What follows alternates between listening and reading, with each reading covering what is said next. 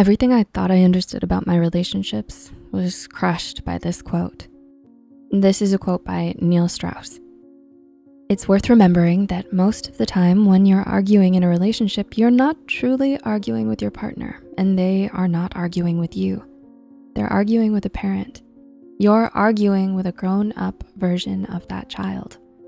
And when we say relationships, it's not just the romantic ones. We're referring to any relationship you have in your lifetime. Friends, classmates, coworkers, bosses, etc. I'm sure many people can relate to this because according to research done by Jane Ellen Stevens, nearly 35 million people in the US alone have experienced one or more types of childhood trauma. These previous wounds initiate surges of strong emotions and physical reactions that may persist long after the event and may affect aspects of daily living such as work, school, social, and relationship life. Here are 5 signs of childhood wounds. Number 1, you have negative behavioral tendencies. Adults living with childhood trauma may show some behavioral tendencies such as compulsion, eating disorders, impulsiveness, isolation, numbness, or callousness, and general disorientation. Do you recognize yourself showing 1 or 2 of these symptoms? Could it possibly connect to a bad childhood experience?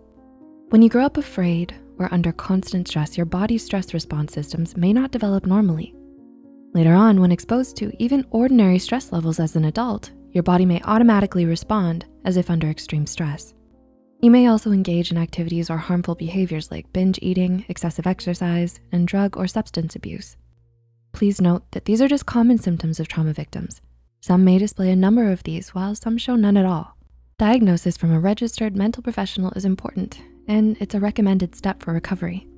Number 2, you have a fear of intimacy. Do you have commitment issues? Have relationships been hard on you because you feel like they've been expecting so much more than what you can give? Having bad childhood experiences may make it difficult for you to form attachments or relationships out of fear of trust. For example, if you were constantly criticized as a young child and exposed to conditional love, you may find it difficult to reciprocate feelings as an adult.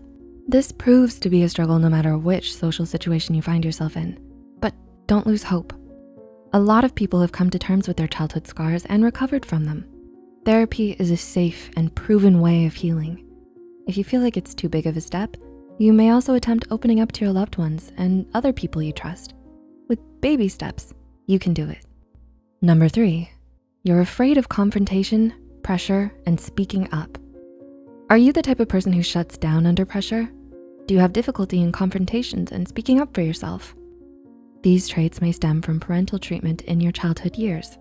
Were your parents or guardians overly strict? If you spoke up about something challenging them, did you receive punishment in return?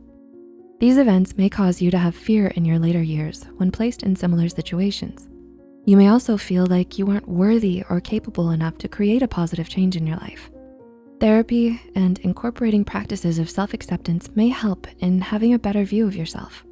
Number 4, you have turbulent emotions. Do you tend to act before you think? Are emotional outbursts something you experience regularly? Trauma survivors often have rooted insecurity that makes them unable to relate with other people. Because of this, you may feel like a lot of people are against you because of something you did. You are sensitive to their words and actions and tend to take them negatively. It might be a good idea to surround yourself with patient people who understand what you're going through. Also, be kind to yourself and take time off whenever you feel like your emotions are getting the better of you. And number 5, you have internalized narcissism. Narcissistic personality disorder is a mental condition in which people have a great sense of their importance. They require excessive attention and admiration and have a lack of empathy for others. Experts say that when a child is trapped in a narcissistic relationship system with a parent, they either internalize the narcissism or externalize it by projecting shame, guilt, humiliation, and fear onto others. Those with narcissistic personality disorder may have a grandiose sense of self-importance, is preoccupied with fantasies of unlimited success, power, brilliance, beauty, or ideal love, have a sense of entitlement, take advantage of others, and show arrogance, haughty behaviors, or attitudes. So, do you recognize these signs within yourself? Do you know other people who exhibit these symptoms? A diagnosed mental health professional will be able to provide a diagnosis that may aid in your journey to recovery. Other methods for help are also available, such as therapy, family therapy, and attending parenting classes. If you feel like these are big steps that you aren't ready for, talking to a close friend or loved one is always a good option. Reaching out is important because you deserve to get a better quality of life.